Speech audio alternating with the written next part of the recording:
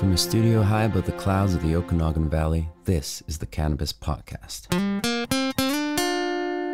Exploring the world of Canadian cannabis culture, one toke at a time. Now, here's your host and bud tender, Gary Johnston. Oh, sorry. I forgot that's when I'm supposed to come in. Hi, welcome back. If this is your first time, I hope that doesn't disturb you. It's kind of what happens around here. But if you are back for another visit, thank you for coming on back. In episode 22, now that I've figured out that I'm supposed to be doing the podcast right now instead of smoking a joint, in episode 22, we are going to stuff a whole lot of interesting cannabis trivia down your ear. We'll start with a story from leafly.ca about 5 wacky Canadian cannabis laws that are across our country. We all know there's a lot of them, and we're going to tell you about 5 of them, thanks to Leafly. We're also going to look at how those new laws and how they are applied in some provinces have actually set an even higher stigma against cannabis than existed before legalization. This is a story from theleafnews.com on the not-so-lit future for outdoor festivals in Manitoba this year. And then it's been a while since we've talked about terpenes. I found a great article on Canacon.org that explains the top 15 terps found in cannabis. Plus, we'll finish off with a story from back in the radio days about smoking a joint that has a few twists and turns, shall we say. All of that and more is coming your way on episode 22 of the Cannabis Podcast. And one of the first things I wanted to talk about today was the wacky Canadian cannabis laws. And we have talked about some of them before, and many of you have experienced them in your own particular province, because I know they vary across the country. So I thought it very interesting that a week or so ago, Leafly came out with this article. It's written by Harrison Jordan at leafly.ca, and that's the article I'm going to be quoting as we talk about that. 5 wacky Canadian cannabis laws that you did not know existed. Now, we all know October 17th was when cannabis was legalized across our country, but as we've already discussed, the laws do vary from province to province. Many of the regulations are as expected, touching on the who, how much, and where legal cannabis can be purchased, possessed, and consumed. But there are still some, shall we say, odd cannabis-related laws on the books. And that's why Leafly scoured Canadian cannabis laws and found 5 of the wackiest. So thanks to Leafly for digging these up. This one I just found rather weird. In Alberta, dispensaries are banned from forcing you to buy cannabis. Now, as the article points out, or rather asks, have you ever been to a legal dispensary that forced you to purchase something even if you intended on leaving empty-handed? Yeah, us neither. That hasn't stopped the government of Alberta from explicitly prohibiting it. The provincial law states that no cannabis licensee or employee or agent of a cannabis licensee may require or demand, by force or otherwise, that a person buy cannabis in the licensed premises. I can't believe this exists. The provision was copied directly from the province's liquor rules that apply to bars and servers. Now, that makes sense. Imagine a scenario where a bar owner might enforce a drink minimum to occupy the bar. Understand that. But at cannabis stores, however, that would be a rather new phenomenon. I'm sorry, you can't come into the store unless you buy at least a quarter ounce. Wow. Okay, so that's the first one we found. Now, in Quebec, nobody can sell cannabis accessories and make even a passing reference to cannabis. And I remember when this first happened, there was just all kinds of talk about it. You know, simply having a bong with the image of a marijuana leaf was something you couldn't display. So here's the details from the article. According to provincial law, businesses in Quebec cannot sell cannabis accessories that contain a name, logo, distinguishing guise, design, image, or slogan that is directly associated with cannabis. In the months following legalization, it's been reported that Quebec inspectors are coming down hard on head shops while enforcing this provision. As a result, stores have purged all kinds of product from their stock, including rolling trays and T-shirts brandished with everything from blunts to 420. One store even said that inspectors don't agree on where they draw the line. Well, British Columbia is not immune to some wacky laws as well. This one kind of surprised me. In British Columbia, businesses can't advertise themselves as a destination to visit after consuming cannabis. What? I mean, when you think about it, all of beautiful British Columbia is worthy of visiting after you've consumed cannabis. So there will be no more advertising for the province of British Columbia, apparently. From the article, it says, think your entertainment venue would be a fun spot to visit following a few tokes? Well, tough news if your business is based in BC, because provincial law explicitly prohibits this. You cannot market, advertise, or promote any establishment as a place to spend time after consuming cannabis. The provision also prohibits businesses from allowing consumption on site, which means that beyond barring vape lounges, you can't invite the public to eat infused brownies at your business. The article says, sorry, golf courses, arcades, and IMAX theaters. And now in Ontario, I don't understand this one. In Ontario, stores can't put vaporizers on display. Just because you don't see vaporizers on store shelves at your favorite Ontario head shop, it doesn't mean they're out of stock. A provincial law first passed in 2015, even before legalization, clamped down on the display and sale of electronic cigarettes in stores. The law is being equally enforced on cannabis vaporizers due to the Smoke-Free Ontario Act's broad definition of e-cigarettes. That's despite the fact that the act was introduced to deal with e-cigarettes. Cannabis was never mentioned in the legislation's text when it was first introduced. Inspectors in Ontario now enforce this e-cigarette law with respect to cannabis vaporizers, visiting head shops across the province to make sure store owners are operating in accordance with the law. The alternative? Stores can still provide a catalog of their vaporizers for sale, which the customer can then pursue. So if you don't see a display of vaporizers, ask the store to be sure. There may just be a binder full of them. And this is one that kind of applies all across the country. We'll finish with this. Possession of out-of-province cannabis products is only allowed in limited quantities, something I had never really even thought of or considered before. The Cannabis Act allows individuals to possess an unlimited amount of cannabis in private, as long as the possession is not for an unlawful purpose such as selling. Now, one might think it would be fine to store cannabis products that were legally purchased in other provinces, but that's actually prohibited by the Excise Act of 2001, which bars individuals from possessing purchased cannabis products if they are not stamped with an excise duty stamp in the name of the province they are situated in. Now, on a positive note, the Department of Finance instituted an amendment to the Excise Act, which allows individuals to personally possess up to 30 grams of purchased dried cannabis or its equivalent in accordance with the Cannabis Act, regardless of whether it bears a stamp from another province. The Excise Act legislation is primarily intended to go after non-compliant producers and tax cheats, so we're hopeful we won't see Canadians charged for excise tax offenses when their activity otherwise complies with the Federal Cannabis Act and provincial laws.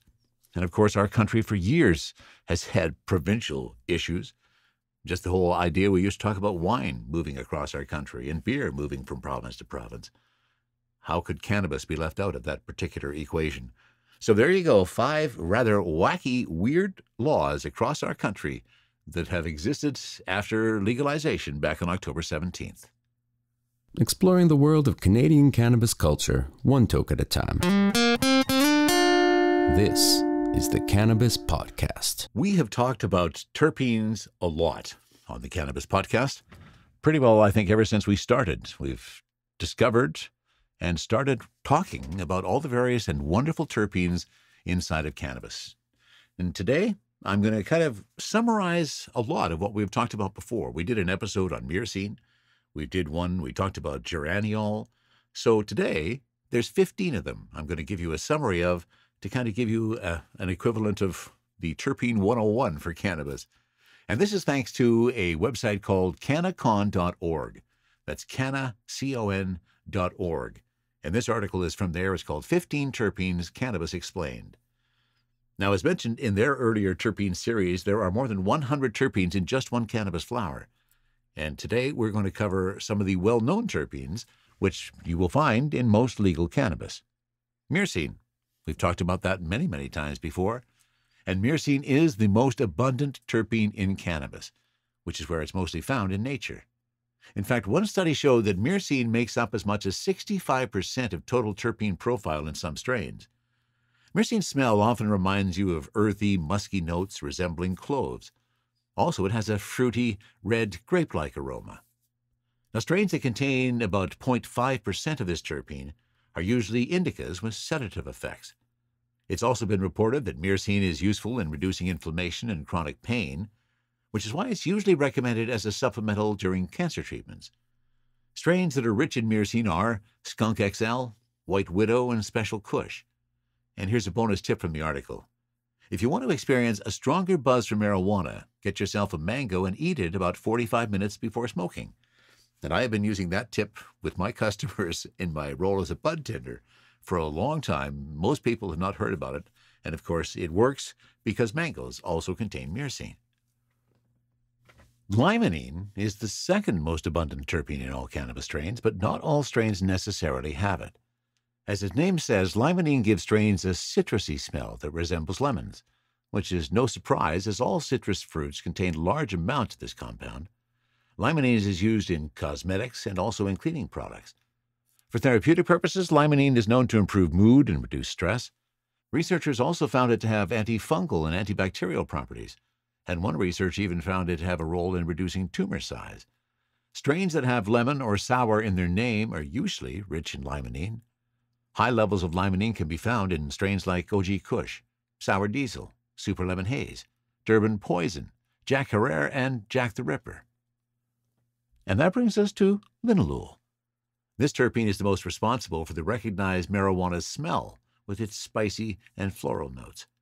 Linalool is also found in lavender, mint, cinnamon, and coriander. What's interesting is that just like those aromatic herbs, it has very strong sedative and relaxing properties. Patients suffering from arthritis, depression, seizures, insomnia, and even cancer have all found aid in the amazing terpene linalool. Some well-known linalool strains are Amnesia Haze, Special Kush, Lavender, LA Confidential, and OG Shark. And now I come to caryophyllene, and I have also heard an alternate pronunciation of this, so I'll throw that out as well, and caryophyllene. So caryophyllene or caryophyllene. Either way, it's best known for its spicy and peppery note. I prefer caryophyllene. It's found in black pepper, cinnamon, cloves, and spices like oregano, basil, and rosemary. Beta-caryophyllene binds to CB2 receptors, which makes it an ingredient in anti-inflammatory topicals and creams. Caryophyllene is the only terpene that binds to cannabinoid receptors. Besides its analgesic and anti-anxiety properties, some studies have found that caryophyllene has some very promising properties when it comes to alcoholism rehabilitation. A group of scientists performed research on mice and found that this terpene reduces voluntary intake of alcohol. They even recommend caryophyllene for treating alcohol withdrawal symptoms. You can benefit from caryophyllene by using strains like Super Silver Haze, Skywalker, and Rockstar. Maybe that's why Rockstar has always been one of my favorite strains. Things are starting to make a whole lot more sense as we look at all these wonderful cannabis terpenes. How about alpha-pinene and beta-pinene? These two terpenes, surprisingly not, smell like pine trees, and that's also where they can be found in large amounts. There are other plants rich in pinene. They include rosemary, orange peels, basil, parsley, and, of course, cannabis. Like many other pinene terpenes have an anti-inflammatory effect on humans, but more importantly, they also help improve airflow and respiratory functions, while also helping to reduce memory loss related to THC. I know that this can sound weird because we're talking about cannabis, but if the strain is rich in alpha and beta-pinene, it can actually help with asthma. Pinene also helps patients with arthritis, Crohn's disease, and cancer. You can find pinene in strains like Jack Herer, Strawberry Cough, Blue Dream, Island Sweet Skunk, Dutch Treat, and Romulan. Alpha bisabolol has a pleasant floral aroma and can also be found in the chamomile flower. This terpene found its use primarily in the cosmetics industry, but lately it's got the attention of researchers since it showed medical benefits, especially in cannabis. Alpha bisabolol proved to be effective in treating bacterial infections and wounds, and is a great antioxidant with anti-irritation and analgesic properties. It can be found in strains like Pink Kush, Headband, OG Shark, and AC/DC. Now, eucalyptol, also known as cineol. Eucalyptol is the primary terpene of, guess what, the eucalyptus tree. It has recognizable minty and cool tones in its smell, but most cannabis strains do not contain large amounts of it. It usually makes up around 0.06% of a strain's complete terpene profile. This terpene has been used in cosmetics as well as medicine, And when it comes to its medical value, eucalyptol relieves pain but also slows the growth of bacteria and fungus. Although it's still in the early stages in research, this terpene has shown much promising effects on Alzheimer's as well. Eucalyptol can be found in super silver haze and headband. And now a secondary terpene, transneurolido. This one is a secondary terpene found mostly in flowers like jasmine, lemongrass, and tea tree oil. The smell of transneurolidol reminds of a mixture of rose, citrus, and apples, and can be described in general as woody, citrus, and floral. Transneurolidol is best known for its antiparasitic, antioxidant, antifungal, anti-cancer, and antimicrobial properties. Strains like Island Jack Herer, Sweet Skunk, and Skywalker OG are rich in neurolidol. Humulene. Humulene was the first terpene found in hops. Its aroma contains earthy, woody, and spicy notes. Besides cannabis, it can also be found in clove, sage, and black pepper. It has a variety of medical properties. Early research has shown humulene to be anti-proliferative, meaning it prevents cancer cells from growing. Also, it proved to be effective in suppressing appetite, making it a potential weight loss tool. And furthermore, it also reduces inflammation, relieves pain, and fights bacterial infections.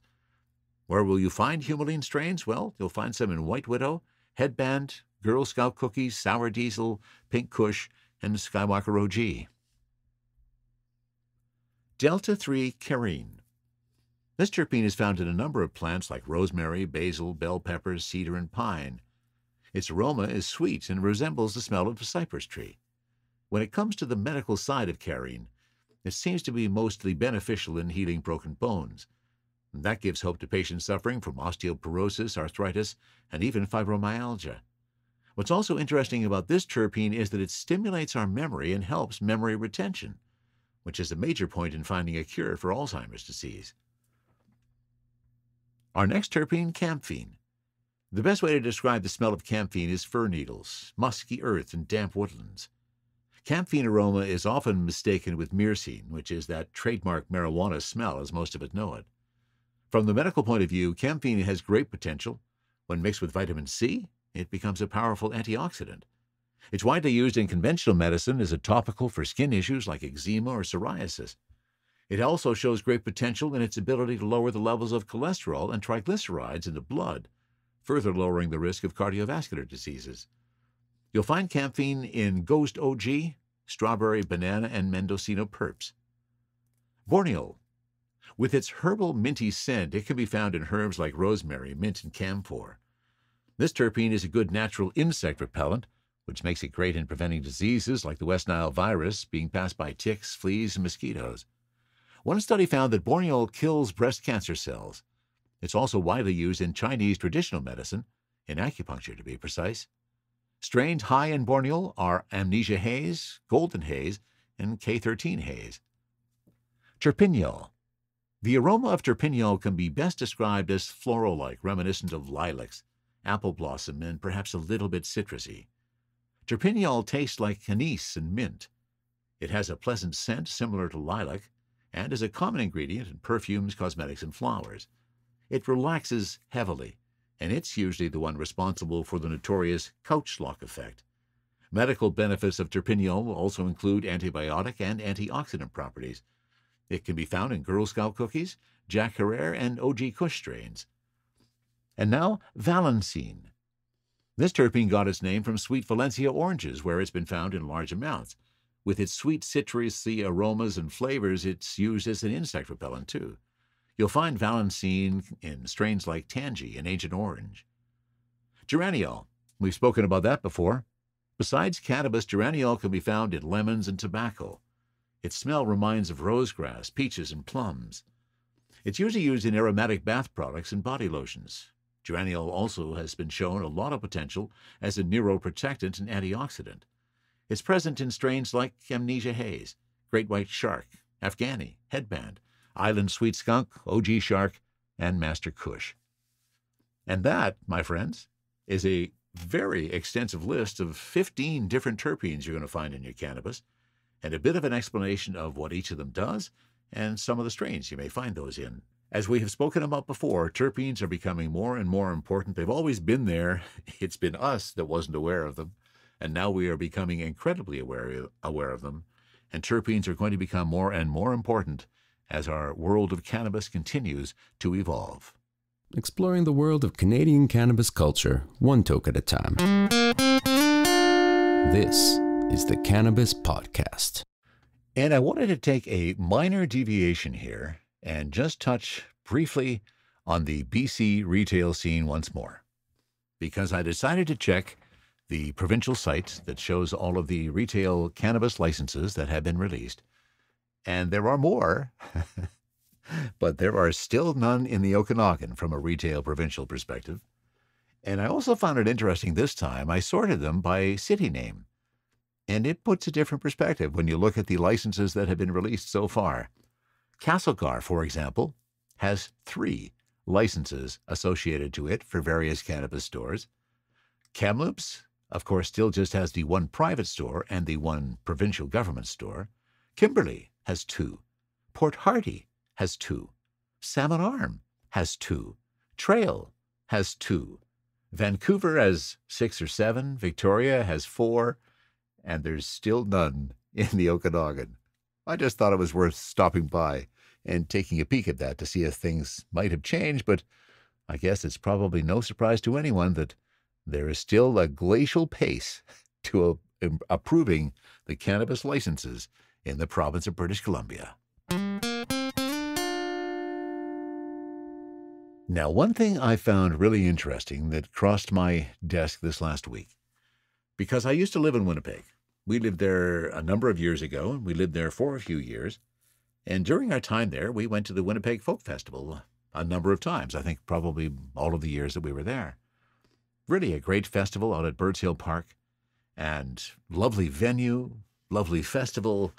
And needless to say, back when we were there, which was probably the early 80s, I guess now, there was a fair amount of cannabis smoked on the grounds during the Winnipeg Folk Festival.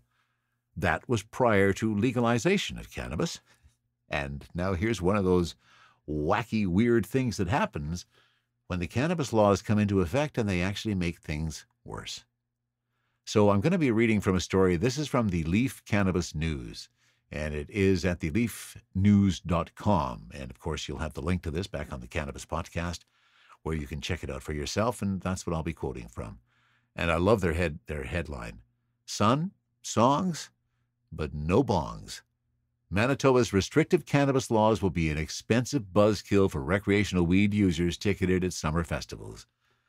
And the article goes on to say, if you want to volunteer with the Winnipeg Folk Festival, you need to sign up for a work crew. There's the photography crew, the site safety crew, the box office crew, the schleppers crew, the first aid crew, the green room crew, and so on. But in the festival's early years, during the 1970s, Folkfest volunteers could join another, the joint rolling crew, whose solemn task was rolling up cannabis cigarettes for after-parties at Winnipeg's old International Inn. We put cups of joints on every table at the party, Folkfest founder Mitch Podolak recalls. What we were trying to do was just entertain the artists when they came to town. Some of them wanted hard drugs, and we said no. It wasn't just performers who were lighting up joints after hours, of course. I saw the police report from a sergeant in Oakbank, and he actually used the quote that the air turned blue, Podolak says, laughing as he reminisces about weed at the inaugural festival in 1974. There used to be guys who used to run shops out of the parking lot. They were selling out of cars. Somebody had a bar out there, too, selling mixed drinks. There was a lot of stuff that we couldn't control and didn't try to. Well, decades later, less than a year after Prime Minister Justin Trudeau's Liberals legalized and regulated recreational marijuana, cannabis use will remain illicit at this year's festival. Even with the old federal pot prohibition repealed, festival organizers can't permit consumption on site during the 4-day festival at Birds Hill Provincial Park. Manitoba's progressive conservative government has expressly forbidden smoking or vaping cannabis in provincial parks. And anyone caught doing so, and this is the part that I'm absolutely amazed at, and I'll give you some context first before I give you that value. I saw this story prior to reading this one, and it talked about the difference between open drinking in public, and the fine was roughly $240, somewhere around there. Well, if you were caught vaporizing or smoking cannabis in a provincial park, $672 fine. Yeah, there's still a stigma out there, folks. To quote further from the article, so in some ways it's actually more illegal than it was before, says Festival Executive Director Lynn Scromita, because there is a heightened sense, I think, towards what people should and should not be doing. The province has implemented a ban on smoking and vaporizing cannabis in any outdoor public place, including sidewalks and streets, parks and beaches, restaurant patios, and outdoor entertainment venues. The rules are tougher than the rules for tobacco smokers, who are forbidden from smoking cigarettes and vaping e-cigarettes only in enclosed public spaces such as office buildings, the common areas of residential buildings, bus shelters, and public vehicles. Scromita made clear folk festival volunteers and staff won't be on the hunt specifically for pot smoke and aren't responsible for enforcing Manitoba's consumption laws. The festival's plan is to treat marijuana smokers the same as cigarette smokers and ask them to move away from the rest of the crowd to avoid bothering others. Scromita doubts it will be an issue since the folk festival crowd tends to be well-mannered. And that's certainly been my experience over the years as well. Those who are imbibing in cannabis are certainly more well-mannered and easy to deal with than those who are imbibing in alcohol, shall we say. So there is another end result of legalization of cannabis back on October 17th, 2018, and how it's being applied in the province of Manitoba, where you can't smoke anywhere in a public place. No offense to those who are still living in Manitoba. I really loved my time living in Winnipeg. I thought it was a fabulous city. We really enjoyed our time there, except for the winters, of course. But I'm sure glad I don't live there now with the cannabis laws. Wow. There's just another example of some of the wacky, wacky laws that exist in our country around cannabis. What I wanted to share with you now was another reminiscence of time gone by back in the days. As I have mentioned a few times, I spent some time as a broadcaster. It's probably not a surprise to anyone who's listening. But back in the day, when I was in radio, back in the Kootenays, I think this was back in the days of Trail, almost everybody I worked with in the radio industry, and I can't make a blanket statement because I don't speak for everybody, but I would say 80% of the people that I worked with in radio also consumed cannabis like I did. And many of us, because of the nature of the artistic aspect of the job, consumed cannabis while at work or prior to work. I told you a story about that before, where an old boss from Ontario tried to get me to come back and was shocked that I smoked a couple of joints before every show. So this was the time when I was in Trail. Now, to give you a bit more context, in radio back in those days, it was not digital. Computers did not exist at that point, and everything we did was on physical magnetic tape. So we couldn't string a bunch of songs together in a playlist like you can do on your iPhone now or on your phone today. Back in the day, we had to use actual tape. And to get 15 minutes where you had an opportunity to either take a long bathroom break or have a lunch break or whatever you wanted to do in those 15 minutes, we had one particular cartridge of tape, and that just simply means that it was a loop of tape, continuous. If it ended, it would just start all over again. That was 15 minutes long, and at the radio station, we put together what we called our bathroom break loop. And that has Hey Jude by the Beatles, followed by Harry Chapin, W-O-L-D. So the Hey Jude was about 7 minutes and 40 seconds. W-O-L-D was 5 minutes and 15 seconds. And it ended up with Linda Ronstadt's Love as a Rose, and I've actually put a link to that, again, back on the podcast. If you want to have a listen to that song, it's still one of my favorites. It's a Neil Young song, her version of it. And that's about 2 minutes and 21 seconds, somewhere around there. That was our bathroom break song. I'm working one afternoon in Trail, and a good buddy of mine who also worked at the station pops in the back door and says, "Hey, come on, let's go smoke a joint." And the way we did that, of course, is we threw in the bathroom break song. I did.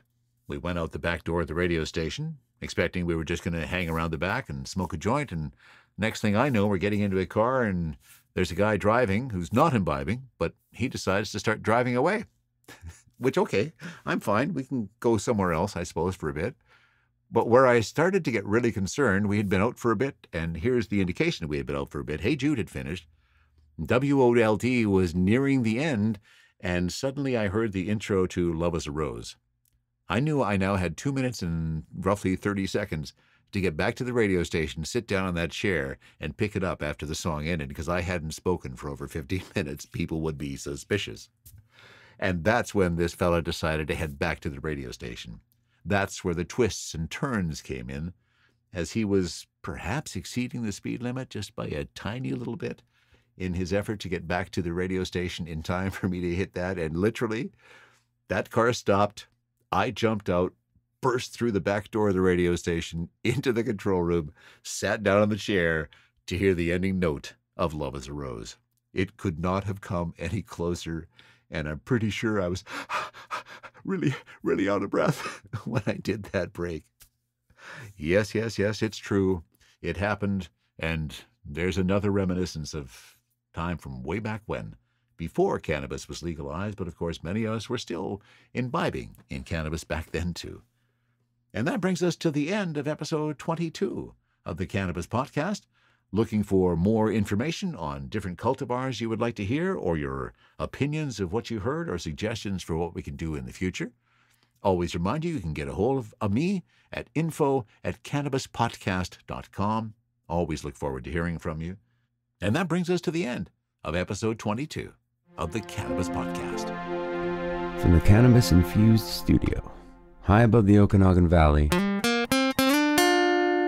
this was the Cannabis Podcast.